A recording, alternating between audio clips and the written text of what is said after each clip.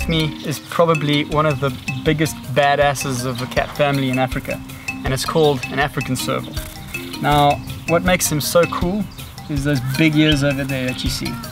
They use them like amplifiers, and what they'll typically do is they'll put their ear to the ground and they'll listen for small rodents. That's what they eat. And those ears are like satellite dishes when they hunt. They've also got the biggest and longest legs relative to their body of any cat out there. And they use those legs to generate incredible speed and to jump into the air to catch ground birds, things like hardy-daws and little guinea fowl. These dudes have got one of the top hunt success rates of all the cats out there. It's over 50%. But despite their hunting prowess and camouflage, these elusive cats are in trouble. Habitat loss, snares, and the illegal skin trade are causing a decline in the serval population in South Africa. These two brothers had a tough start to life. Found orphaned at just 5 weeks old, they were brought to Free Me, a rehabilitation center located in KwaZulu-Natal, South Africa. The organization has lots of experience in rehabilitating and releasing servals. Free Me get a lot of servals every year. They're born, unfortunately, when the farmers are burning fire breaks and that sort of thing, which makes them quite vulnerable to human involvement and pressure. So they were brought in, they were about 5 weeks old. Fortunately, they were eating on their own and didn't have to be bottle fed, which is why they have stayed as wild and unaccustomed to humans as they are, which for their rehabilitation is a really, really good thing. It's not going to be an easy road for these little guys. Once released, they'll not only have to learn to hunt for themselves, but they'll need to challenge other servals which already exist out there for territory.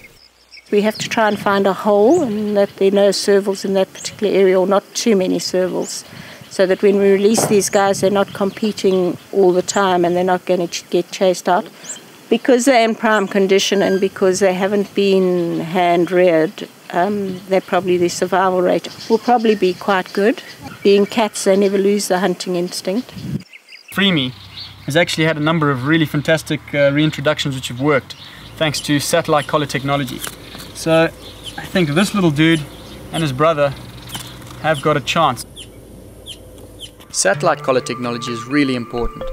It allows scientists to keep track of animal movement patterns and alerts them to poaching or snaring incidents. So to monitor these cats in the wild, they're going to get some cool telemetry devices. This is a serval collar. You'd put a small transmitter into a housing that you've created. The housing has got a battery inside it and a little transmitter with a little antenna giving a signal every 2 hours. A GPS fix every 2 hours, and every 10 minutes it will tell us whether the animal's alive. And if anything's wrong, it'll SMS you and tell you that the animal's dead, or it's under stress, or it's moved out of its area. Top of everyone's list is the welfare of the animal, and there are strict guidelines in place to ensure that the telemetry device doesn't compromise the survival of the serval. The weight of the total collar cannot be more than 3% of the body weight of the animal. And the collar is designed with a number of weak points as a fail-safe to ensure that once the battery is flat and it's no longer transmitting, it falls off.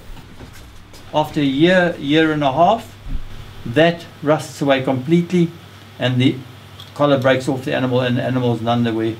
Unfortunately, telemetry technology is very expensive, with collars costing around $800 each.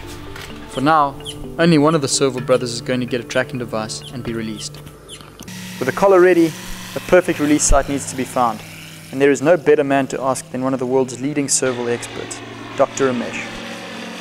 They mainly feed on rodents, and particularly fly rodents, and those rodents are highly abundant around the wetland patches. Can you see a nice patch of forest there? Yeah. At the right at the bottom, can you see there are some wetland patches? Yes. That is also one of the very good habitats for serval. Satellite collar, check. Carefully selected release site, check. Now it's time to get this guy back into the wild where he belongs.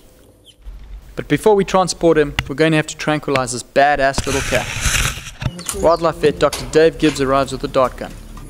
The serval is definitely not happy about having so many humans around him.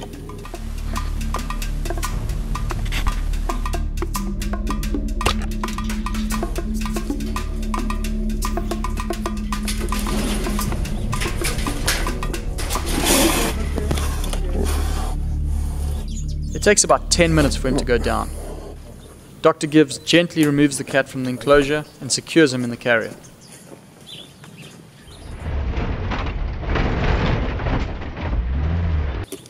Once at the release site, Victor and Dr. Gibbs fit the satellite collar, ensuring that it's properly secured but not too tight. Okay, we're just going to administer the antidote, and it'll probably take about 10 minutes. They're going to fly. Freedom. Are they ready for it? Maybe the other two I must give. A few minutes later, and it's go time. The little guy takes a bit of prompting, but then he's off. And as I watch this cat's hesitant retreat into the undergrowth, I'm once again reminded how important it is to preserve the planet's wildlife, no matter if it's the biggest tiger or his smaller relative, the African serval.